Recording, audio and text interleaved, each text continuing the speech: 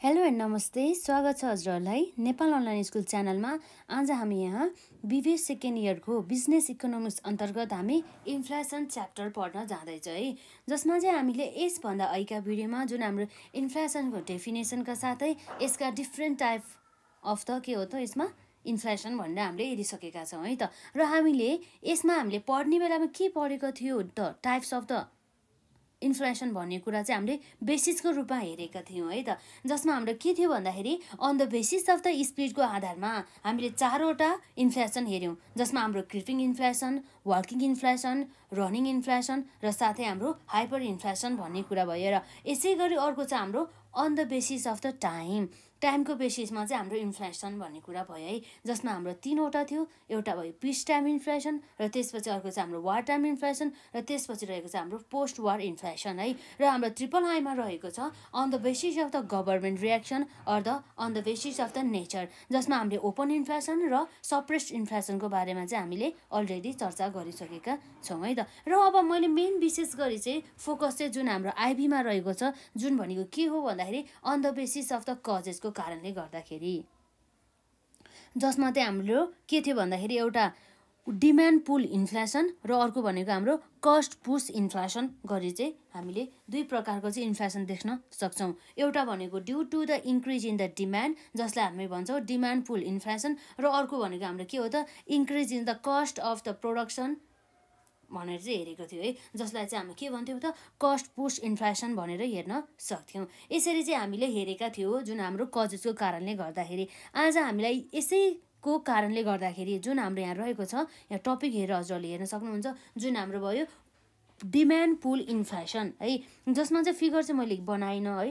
अब हजुर सजिलो हुन्छ नि त, यसमा यसरी सबै लेखेको हुन्छ नि त। अब मैले सबै लेख्न त भ्याउँदिनँ नि त यसमा, त्यही भएर चाहिँ मैले यसलाई नै पुरै क्रप गरेर राखेको छु, मजाले यसलाई हेर्नु होला।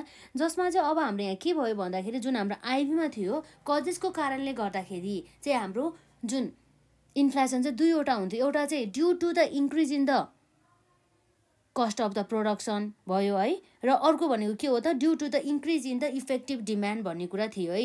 र जसमा हाम्रो सुरुमा एउटा थियो के भन्दाखेरि due to the increase in the effective demand. यसरी इफेक्टिभ डिमान्डमा इन्क्रिज हुँदाखेरि हाम्रो के हुन्थ्यो भन्दाखेरि हाम्रो आउने भनेको के हो त डिमान्ड पुल इन्फ्लेसन आउँथ्यो हो, त्यसको बारेमा चाहिँ हामी हेर्न जाँदैछौँ है। यसरी चाहिँ हजुरहरूले क्वेसन देख्न सक्नुहुन्छ, जसमा चाहिँ हामीले के भनेको रहेछ भन्दाखेरि explain the concept of the demand pool inflation, what are it's causes है। यसको कारणहरू पनि सोधेको रहेछ, त्यो कारणहरू चाहिँ म पछि लेखिदिन्छु हजुरहरूलाई यसमा पोइन्ट मात्र है। र यसै गरी अरू हामीलाई के पनि भन्न सक्छ भन्दाखेरि or inflation is the access of the aggregate demand over the aggregate supply भन्ने कुरा रहेको छ है। अब इन्फ्लेसन भने चाहिँ के रहेछ त भन्दाखेरि एग्रिगेट डिमान्ड चाहिँ धेरै रहेछ के भन्दा त भन्दाखेरि एग्रिगेट सप्लाई भन्दा भन्ने कुरा भयो है त, यो कुरा छ हो। त्यसको बारेमा चाहिँ हामी यहाँ हेर्न जाँदैछौँ। जस्तै अब के हो भन्दाखेरि जुन हाम्रो डिमान्ड पुल इन्फ्लेसन रहेको छ, यो डिमान्ड पुल इन्फ्लेसन भन्ने बित्तिकै के रहेछ भन्ने कुरा चाहिँ हामी हेर्न सक्छौँ, जुन कुरा हामीले अलरेडी डिस्कस गरिसकेका छौँ। यो डिमान्ड पुल इन्फ्लेसन भन्ने बित्तिकै यसमा एक्सेसिभ अथवा हाम्रो के हुन्छ त यसमा इफेक्टिभ डिमान्ड चाहिँ धेरै हुने गर्दछ हाम्रो सप्लाई भन्दा भन्ने कुरा चाहिँ रहेको छ। जुन हाम्रो यहाँ के भनेको छ भन्दा जस्ट यदि हो कि यसमा चाहिँ इफेक्टिभ डिमान्ड चाहिँ एक्सेस हुन्छ मोर देन द हाम्रो एग्रिगेट सप्लाई भन्ने कुरा भयो है। Demand pool inflation is defined as the inflation that occurs due to access aggregate demand for goods and the services over the aggregate supply of this goods and the services. एकदम easy छ है, यही point हो कि हाम्रो main point भनेको, जसमा चाहिँ हाम्रो के हुने रहेछ भन्दाखेरि यो डिमान्ड पुल इन्फ्लेसन भन्ने बित्तिकै यो चाहिँ कतिखेर आउँछ भन्दाखेरि जब चाहिँ aggregate demand for the goods and services चाहिँ बढी हुन्छ नि over the aggregate supply of this goods and the services है। त्यस्तो अवस्थामा जुनमा चाहिँ हाम्रो काइनेसिसले हामीलाई के भन्नुभएको छ भन्दा चाहिँ एकोर्डिङ टु द काइनेसिस हाम्रो के छ भन्दाखेरि केनेस भनौँ न होइन, inflation occurs when aggregate demand for the goods and the services exceeds the aggregate supply of the goods and the services at the full employment। जसमा हामीले अब भनौँ न जुन हाम्रो कजेसको कारणले गर्दाखेरि हाम्रो इन्फ्लेसन हुन सक्ने भनेको एउटा के थियो त हाम्रो डिमान्ड पुल इन्फ्लेसन, र अर्को हाम्रो थियो कस्ट पुश इन्फ्लेसन भन्ने कुरा थियो है, जुन चाहिँ हाम्रो कतिखेर चाहिँ अकर हुन्छ भन्दा चाहिँ जब चाहिँ त्यहाँ फुल इम्प्लोइमेन्ट छ, यो पनि इम्पोर्टेन्ट चाहिँ यसलाई हाइलाइट गर्नु होला है, फुल इम्प्लोइमेन्ट हुन्छ नि हो त्यतिखेर भयो है। र अब अर्को भनेको के छ भन्दाखेरि यसमा demand pool inflation can be explain by the help of the figure है, यो फिगरमा जसमा चाहिँ हाम्रो के हुन्छ भन्दाखेरि जुन हाम्रो यहाँ गिभन फिगर रहेको छ जसमा हाम्रो एएस भन्ने बित्तिकै के हो त यो भनेको एएस भन्ने बित्तिकै हाम्रो यो एग्रिगेट सप्लाई कर्भ हो, जुन चाहिँ के छ यो एएस भनेको के हो त हाम्रो यो भनेको एग्रिगेट सप्लाई कर्भ हो है त, एग्रिगेट सप्लाई कर्भ हो है यो है त्यो भनेको। र त्यस चाहिँ के हुन्छ त जुन चाहिँ horizontal of to the point ए हुने गर्दछ, जुन चाहिँ रेजेज हुने गर्दछ up to the point be सम्म, के हो त पोइन्ट बी सम्म चाहिँ यदि यो रेजेज भयो भनेदेखि अब हेरौँ है त के हुन्छ भनेर हैन, जुन चाहिँ रेजेज हुन्छ के हुन्छ त horizontal of to the point ए सम्म चाहिँ के हो त भन्दाखेरि यो होरिजेन्टल रहेको छ र पोइन्ट बी सम्म चाहिँ यो के रहेको छ त भन्दाखेरि पोइन्ट बी सम्म चाहिँ यो रहेको छ अपवार्ड रहेको छ कि अपवार्ड भइरहेको छ है त, जुन हाम्रो पोइन्ट ए भन्ने बित्तिकै यो भयो र यो ए भयो र बीमा भन्ने बित्तिकै के हो त अपवार्ड भन्ने कुरा भयो है त। र it becomes vertical after full employment is reached है, जब फुल इम्प्लोइमेन्ट हुन्छ नि त्यसपछि के हुन्छ त यो भर्टिकल हुन थाल्छ। The point be indicates full employment, जुन हाम्रो पोइन्ट बी भन्ने बित्तिकै के रहेछ भनेपछि यो चाहिँ फुल इम्प्लोइमेन्टको केस रहेछ, जसमा चाहिँ के भयो भन्दाखेरि यो चाहिँ भर्टिकल चाहिँ हुने भयो, जुन चाहिँ होरिजेन्टल अफ टु भएन है त, होरिजेन्टल भएन भनौँ न होइन। र यसपछि the if the aggregate demand curve, यदि चाहिँ के छ त यदि एग्रिगेट डिमान्ड कर्भ AD1 भने चाहिँ हाम्रो के छ त AD1 यो जुन हाम्रो यहाँ रहेको छ एग्रिगेट डिमान्ड कर्भ हो, त्यतिखेर के हुन्छ त आउटपुट इज OY, आउटपुट के कति हुनुभयो त OY जति हुने भयो है त। यसमा मैले केट्दाखेरि पनि राम्रोसँग देखेन है, यो फिगरलाई चाहिँ एकदमै इम्पोर्टेन्ट छ है, इक्जाम फिगर पनि बनाउनु पर्ने हुन्छ, यसलाई प्र्याक्टिस गर्नु होला फिगर बनाउनको लागि है। If aggregate demand curve shift to the AD2, जुन हाम्रो एग्रिगेट डिमान्ड यो यहाँ सिफ्ट कति भयो त यहाँ पुग्यो भनेदेखि हो यस्तो अवस्थामा के भयो त due to the increase in the aggregate demand हो। यसरी एग्रिगेट डिमान्डमा इन्क्रिज भएको कारणले गर्दाखेरि चाहिँ यो जुन हाम्रो एग्रिगेट डिमान्ड कम चाहिँ AD1 बाट हाम्रो कहाँ गयो त AD2 मा गयो हो, कुन के कारणले गर्दाखेरि increases in the aggregate demand है। र हाम्रो आउटपुट कति इन्क्रिजेस हुनुभयो त O देखि OY1 सम्म चाहिँ इन्क्रिज हुने भयो भन्ने कुरा चाहिँ यसले चाहिँ यति एक्सप्लेन गरिएको छ है। र जसमा के छ भन्दाखेरि without change in the price level if the aggregate demand curve shift to the AD3 भन्ने कुरा है, यदि एग्रिगेट डिमान्ड कर्भ चाहिँ AD1 देखि मात्र नभएर AD2 मात्र नभएर चाहिँ AD3 सम्म पनि पुग्यो भनेदेखि त्यति बेलामा के हुने भयो त there is a rage in the price level from the OP के हो त OP to the OP1 and the output also increases to the OY2 भन्ने कुरा रहेको छ है त। As aggregate demand curve shifts to the AD4, output reaches at full employment level OY3 and the price level raises to the OP2 भन्ने कुरा भयो है। After the full employment, when the aggregate demand curve shifts to the AD5, price level raises to the OP3 but output remains constant at the OY3 भन्ने कुरा है। Thus, if the economy is in the beyond the flat range of the AS curve, supply level raise with the increases in the aggregate demand which is known as the demand pull inflation भन्ने कुरा भयो। यसमा के भने हैन कि यसरी shift मात्रै भएको छ जुन हाम्रो एग्रिगेट डिमान्ड एग्रिगेट सप्लाई, जसमा चाहिँ अब हाम्रो एग्रिगेट सप्लाई कस्तो हुन्छ भन्ने कुरा भयो, जुन चाहिँ अब के छ होरिजेन्टल अफ टु द अनि पोइन्ट ए सम्म चाहिँ हुने गर्दछ र भर्टिकल र अपवार्ड हुने गर्दछ यो हाम्रो उयो चाहिँ एग्रिगेट डिमान्ड चाहिँ। त्यो कुराहरु चाहिँ हजुरहरुले यसमा राम्रोसँग पढ्नु होला है। मैले चाहिँ जस्ट तपाईहरुलाई चाहिँ डिमान्ड पुल इन्फ्लेसन भनेको के हो जसको फिगर मैले यहाँ हेरि देखाइदिएँ तपाईहरुलाई है।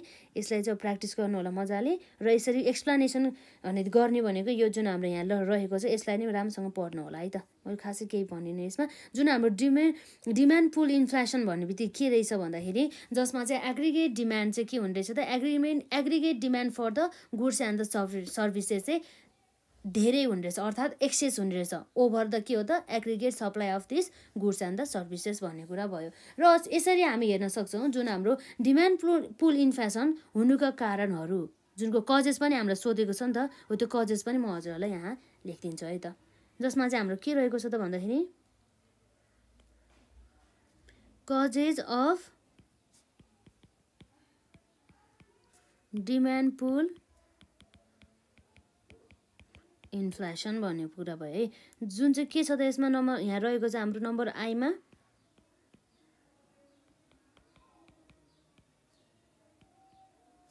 इन्क्रिज इन के हो त increase in money supply and bank credit भन्ने कुरा भयो है। यसरी चाहिँ मनी सप्लाई र ब्याङ्क क्रेडिटमा चाहिँ के भयो भन्दै इन्क्रिज भएको कारणले गर्दाखेरि नै हाम्रो के हुन्छ त एग्रिगेट डिमान्ड चाहिँ इन्क्रिज हुन जान्छ अथवा हाम्रो डिमान्ड पुल इन्फ्लेसन चाहिँ आउने हुन्छ है। जसमा चाहिँ के छ भन्दाखेरि with the increase in the money supply and the bank credit purchasing power of the people के हुन्छ त इन्क्रिजेस हुने गर्दछ। This causes increases in the demand for goods and the services leading to raise in the price level भन्ने कुरा भयो है। यसपछि अर्को हाम्रो कजेज रहेको छ जसमा के छ भन्दाखेरि increase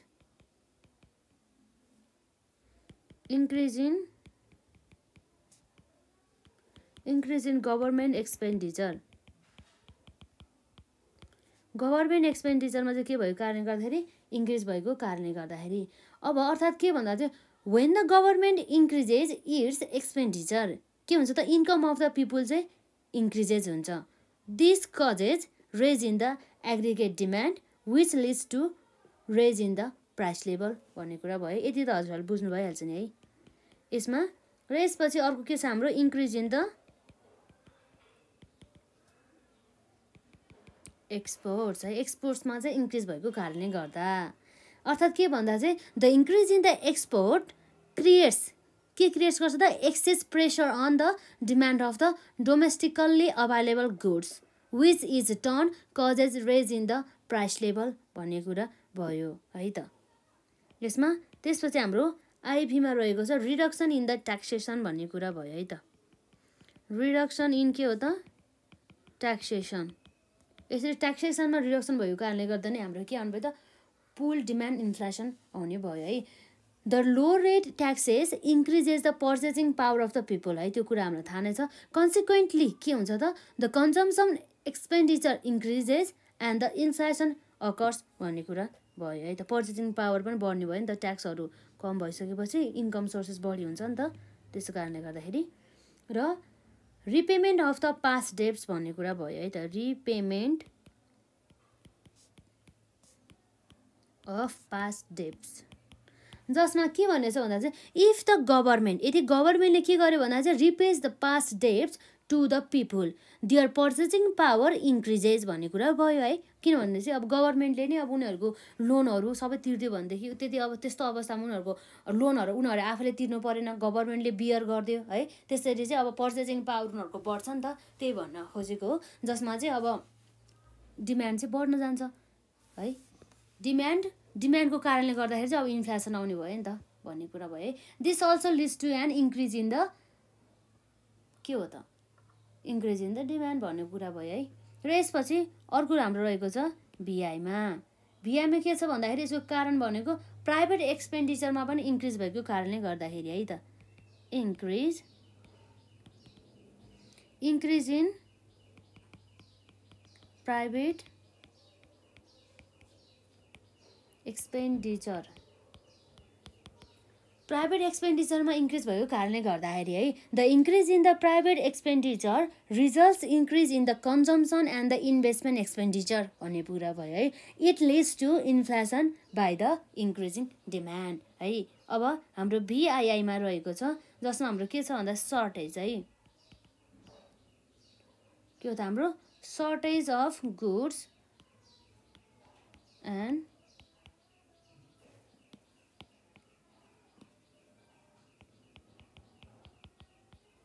the price level increases. जब चाहिँ कतिखेर प्राइस लेभल इन्क्रिजेस हुन्छ भन्दाखेरि जब चाहिँ सप्लाई अफ द गुड्स र सर्भिसेस चाहिँ लोवर हुन्छ in relation to the demand भन्ने कुरा भयो है त। अर्थात् shortage of the goods and the सर्भिसेसमा के भनेको छ भन्दाखेरि the price level increases when the supply of the goods and the services is lower in relation to demand भन्ने कुरा भयो है।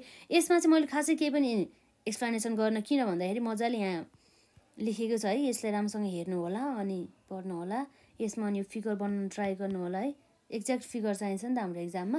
र यसपछि चाहिँ अब हाम्रो त्यसपछि कस्ट पुश इन्फ्लेसनको बारेमा पढ्छौँ र त्यसपछि हाम्रो के छ यसमा जुन हाम्रो causes or types of the cost push inflation पनि पढ्छौँ र आजलाई चाहिँ हामी यति नै गरौँ न त जुन हाम्रो सर्ट रहेको छ जुन चाहिँ है सर्ट भिडियो रह्यो त्यसमा र हजुरहरूले यसभन्दा अघिका क्लासेसहरू अटेन्ड गर्नुभएको छैन भने अटेन्ड गर्नु होला है त आजलाई यति नै गरौँ न त।